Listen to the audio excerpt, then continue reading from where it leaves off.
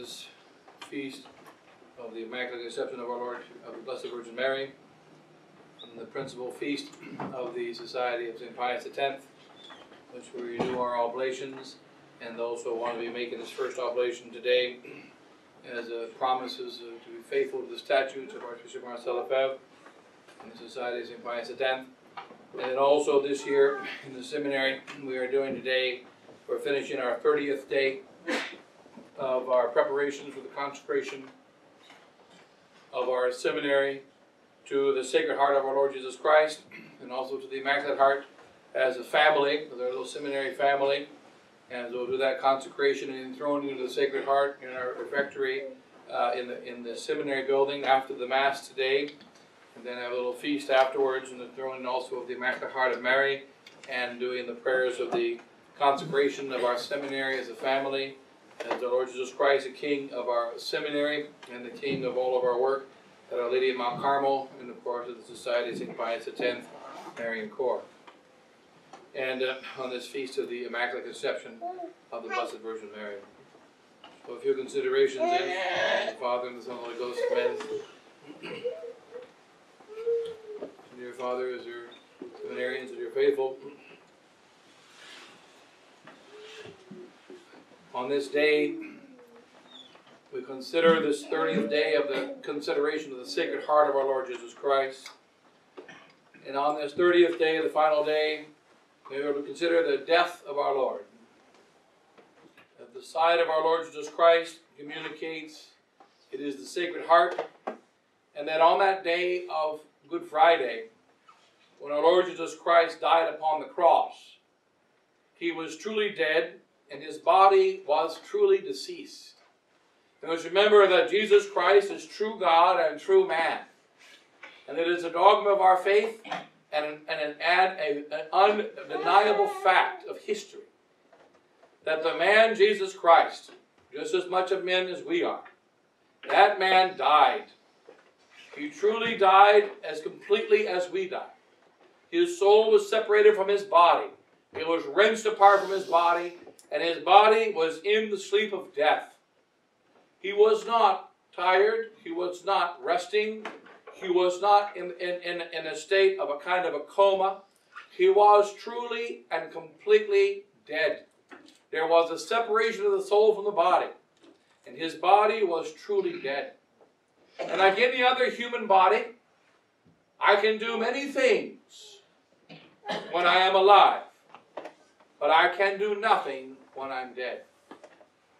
And we see the first proof of the divinity of Jesus Christ. The very first proof that he really is God, though he is truly dead. The soldiers have witnessed his death. All mankind witnessed his death, and it is a true death. Many modern fools try to claim, since he rose from the dead 3 days later, that he was not completely dead. He is completely and totally dead. There is no life inside of the body of Jesus Christ, and his humanity is now incapable of doing anything. His human body cannot breathe, cannot move a finger, cannot make a single sound of any kind. Its body is completely immovable, unable to move itself. It is completely dead. And after a few hours of this death, what happened? A soldier came and he opened the side of Jesus. And here the Carthusians tell us, note what the Holy Scripture says. It does not say he tore. It does not say he wounded. It does not say he attacked. It does not say that anything violent happened. But rather, a few hours after the death of Jesus Christ, his side was opened. When we open a door, we do not claim that the house is violent. The master comes to the door, says our Lord Jesus Christ. The thief comes by another way. So that soldier, though he had an evil heart, though he had a wicked intention, what was he trying to do? Ensure death. When Jesus Christ cried out with a loud voice, and gave up the ghost. That ensured death. There was no need to prove the death of that real man. And he is now dead for several hours. And is unable to move. Therefore, the Carthusians tell us, he cannot be wounded. He cannot be attacked. He cannot be harmed. Because his soul is passed into the other life. The human soul of Jesus Christ is down in limbo. It has descended into hell. And it is busy now communicating with Abraham and Isaac and Jacob. And with Adam and Eve. And all the great saints of the Old Testament. He is preaching to them about his coming in his life. That's what the human soul is doing. Remember that Abraham and Isaac and Jacob, and all Noah and Moses, and all the great prophets of the Old Testament, they had connection to God. They had connection to the divinity of the Messiah. But now they can see his human soul. The human soul of God-made man is now before them. And the human soul is talking to them as the way that souls communicate. And they are enjoying the presence of the human soul of Jesus Christ. But exactly at the same time, on earth, the disciples and the apostles and the holy women, they are ripped apart in pain and anguish because the human body is now dead. And they are overtaken by the death and by the stillness of the body of Christ. When Joseph of Arimathea and St. Nicodemus take down that cross, take Jesus Christ off that cross, they know how dead he really is. He is unable to do anything except be moved as they move him. His fingers and his hands are arranged in the tomb as it is arranged by them. He is dead as dead can be. But in that brief period before Joseph of Arimathea and Nicodemus came to take down the body of our Lord Jesus Christ, a spear opened his side. It was open. And out flowed blood and water. And here we see the first proof of the divinity. That even when we are dead, God still operates. Even when we are dead, God is still in control. And there are many souls that are dead. There are very many souls that do not know, do not love, and do not serve God, that do not hold the true faith, and they are dead. And there are many souls in the true faith who are also dead because they have not charity in their hearts, and they have not the love of God, but are filled with the love of the pleasures of this world and the love of the things of this world, and therefore they are dead. And they do not love God. They are truly dead. Now, what is the great power of the divinity? It is not so great a power of the divinity that he can move those that are already alive, that he can get his friends to do his bidding. But what is the greatest power of the divinity is that he can move a truly dead body with truly dead immobile blood and make pure and clean water come out from the side of a dead body. We know that when someone has really died, and if you cut the person, blood does not flow forth, blood does not gush forth. This cannot happen unless the heart is alive. When we are alive and you cut someone, you cut an artery, blood comes powering forth. It comes spewing forth because the blood is moving and is in a living body. But in a dead body, this cannot happen. And yet, when that soldier, St. Longinus, opened the side of Jesus Christ, and the spear went from the right side all the way past bones and sinews until it arrived at the heart, all was normal as he pierced, as he had so many times familiarly done. He had pierced the side of so many dead bodies. It's like hitting a sack, a dead sack with a spear. The thud and no movement. But this time he felt a normal thing that he had felt so many times when he had pierced the side of any dead man or any dead animal. He pushed the spear through. There was no gushing forth. And then it went into the heart. And out gushed with great power and great force, as if the heart was still fully alive, blood and water. And this shows the power of the divinity, that this man truly was God. The soldiers were the first to see his divinity. They saw it when the death happened, and he cried out with a loud voice. And they noticed something. This man is crying with the fullness and the strength of his voice. And yet he's been dying over such a long time. No man, after such a long amount of pain, has strength. Any man dies with a whimper, but this man cries out with the fullness of strength of his voice. And the soldiers said, indeed he must be God. They were the first ones to say that. And then he gave up the ghost at the moment of his own choosing. And then there was an earthquake, and the sky was darkened, because Jesus Christ had died. And these were small signs. But several hours later, when that spear opened the side of Jesus Christ, this showed his true divinity. Now, how is it that we know that our Catholic Church is the one true church? What is our proof? It is not our proof that there have been so many saints down the last 2,000 years.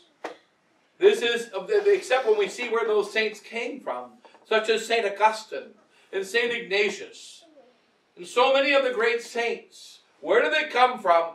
They began their life of sanctity when they were dead. They were dead and enemies of God, and they hated God. But the grace of God touched their dead souls and brought them to life. Hence, we must recognize that when death is all around us, we're in a world that is dead in its intellect. Men have forgotten and know not truth. The minds of modern man are dead. And the hearts of modern man completely dead. There is no charity and no love in the heart of the modern man, except a little bit of a residue of a misguided and weak love of self. That's all that barely remains. But even that is disappearing as suicide increases throughout the world, and as despair increases, and as the desire of those that love themselves, they tend to desire less valuable things, less important things. The world is dead. The hearts are dead. The minds are dead. The culture is dead. All of our society is dead. And we see around us true death. What are we to do in that time? Remember our Lord Jesus Christ said, when you see all manner of wars and rumors of wars, when you see all kinds of terrible things happen, lift up your head, because your redemption is at hand. Your redemption is nigh. Why is this redemption nigh when we are dead? It is to remind us of a simple truth. Every good that is in me, including the natural goods that are inside of me, the goods of my health, the goods of my talents, the goods of my mind, the goods of my heart, all of the goods that are inside of me only come from God. And if we take God away, what remains? Nothing. Nothing remains. Emptiness remains. And that's the way it always is. Take away God, and the stars fall from the heavens. The hair falls out of our head. Our life ceases to be. And that's the way it always is. But God allows us to experience death and to see death all around us, that we rational creatures might remember. Because one of the problems of us rational creatures is our reason is twisted. And we believe that we are alive and that life is mine. No, my life comes from God. And my life is nothing without God. Therefore, He allows that there should be death. Can the dead rise? It's impossible. What's the greatest proof that a man is a man of God? That he takes the dead and he rises them from the dead. Elias rose from the dead to life. Eliseus rose the dead from life to life. Many of the saints rose the dead to life. And Jesus Christ, so many times before this death of himself, he rose the dead from life. But how does he prove that God is deeply in his own body, even when he's dead? When that dead body, in its death, can still show signs of life and can still vivify others. And this is what happens when Jesus Christ is dead upon the cross. He shows that he is truly God. And he will wait until the third day to definitively prove that he is God. Because no man, including the man Jesus Christ, because he's a real man, the man Jesus Christ cannot rise from the dead. The man Jesus Christ, in his death, cannot make blood flow from his heart. The man Jesus Christ cannot move one finger of his human hand once he is dead. He has no power to do that because he's a real and true man. But it happens anyway. And why does it happen? Because he is not only man, he is God. And we must remember in our holy church that it is very human. It is so very human. We see that when we see our fellow priests, when we see our fellow Catholics amongst the laity and the Holy Father in Rome. And when we see all of the Catholics, we see these are very human.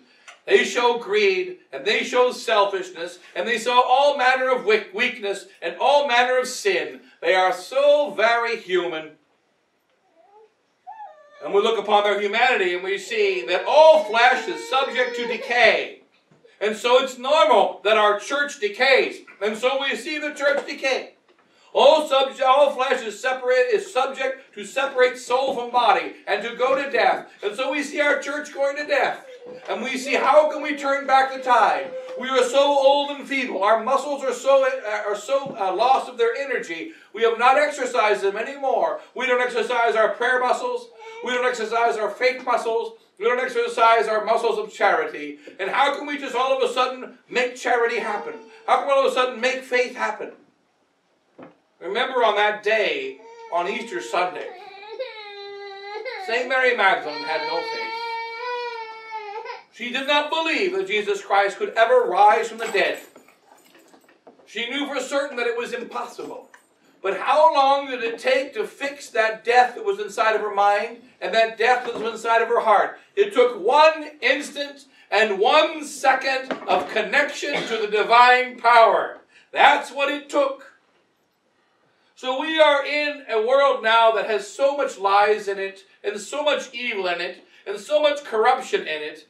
We are raised with the corruption of our modern world. Our minds corrupted from the moment that we begin to learn as a baby about the foolishness of evolution, and about the ignorance of the modern teaching, and about modernism and all its wickedness.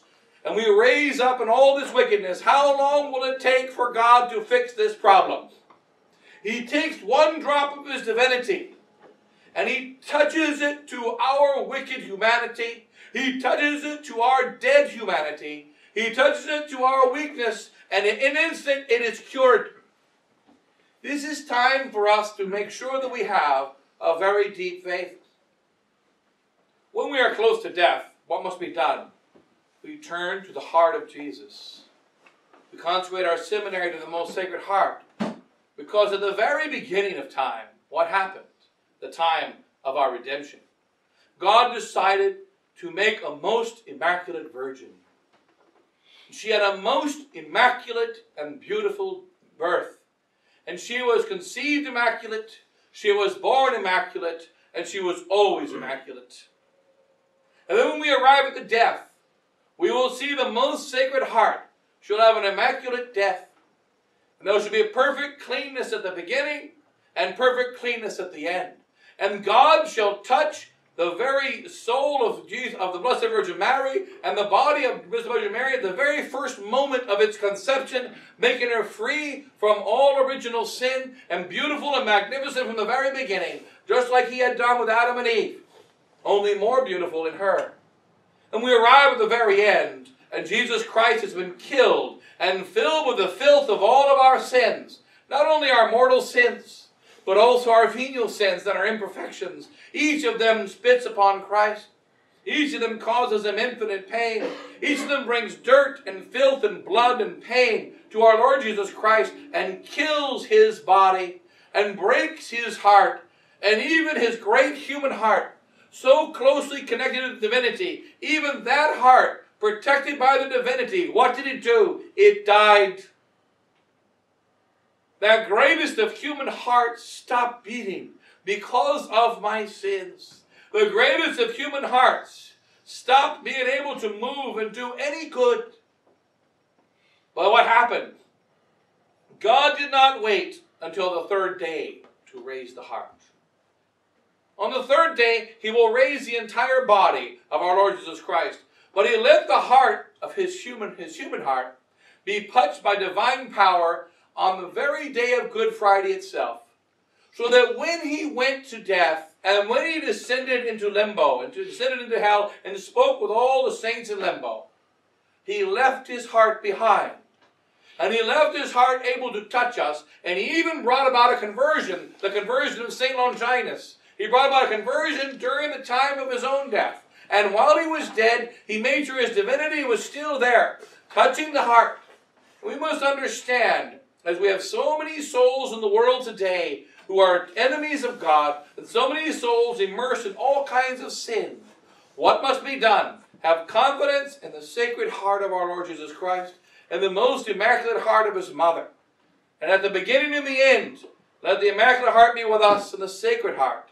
And even if we find ourselves dead, even if we find ourselves no longer the friends of God, in a state where the devil is trying to get us to go into the deepest despair. Right now the devil is trying to make despair the normal state for the world today. We must battle against that despair and recognize that though the heart of Jesus Christ is truly dead, the divinity can still touch it. And the divinity will still touch it as we get closer and closer to the victory of Mary. And so after the sermon today, we have several prayers to say. We'll take some time. First of all, we renew our oblation to our consecration. Well, first we do the oblation, the society oblation. Open the tabernacle and renew the society oblation. And also one we make in the first oblation this time. And then of the society, a promise of the Society of St. Pius X, as we continue the work of Archbishop Lefebvre, the Society of St. Pius X and the Marian Corps, against the modernism going on in the church today, and unfortunately within the Society of St. Pius X, which continues to get weaker and weaker, and no longer standing with the backbone of Archbishop Lefebvre, no longer standing firmly against the modern errors, such as the wickedness of the vaccines that are being brought upon us, and the wickedness of the whole of the Catholic religion being more and more persecuted, and yet the Catholic Church is not standing strong against its persecution or standing strong to defend its sheep. And so we pray for the Society of St. Pius X mainstream to come back to its senses and return to the statutes and spirit of Archbishop Marcel Lefebvre, and for the Holy Mother Church, that the wicked bishops and priests within it that are not following the law of God return to the following of the law of God and live according to the holy priesthood and as our ancestors lived. And we renew our oblations, first of all. Then after that, then we will have the renewal of the consecration of the Immaculate Heart of Mary, which we made in February 2nd, a year and a half ago, and renewal of that consecration of the Sacred Heart, of the Blessed Virgin, of Our Lady of Mount Carmel, and our seminary and all the work. And then thirdly, we'll pray again the 30th day devotions of the 30 days of the Sacred Heart. We'll do the 30th day of the devotion of the Sacred Heart, the 30th day prayer of the Sacred Heart, in preparation for this consecration today. And then we'll complete the Mass. Then at the end of the Mass, we'll get unvested. And then immediately we'll process down to the refectory, down to the seminary building. And then and there we'll process without surplice, without liturgical vestments, down to the seminary. And then we'll do the consecration of our seminary family to the Sacred Heart of Jesus, and complete the consecration to the Sacred Heart, and then also renewal the consecration of the Immaculate Heart. And then we'll have a feast of the Immaculate Conception, and to close out the evening. So after this sermon, we have a bunch of prayers, and then we will finish the Holy Mass. And close out. God bless you all then. And with the Father, and the Son, and the Holy Ghost. Amen.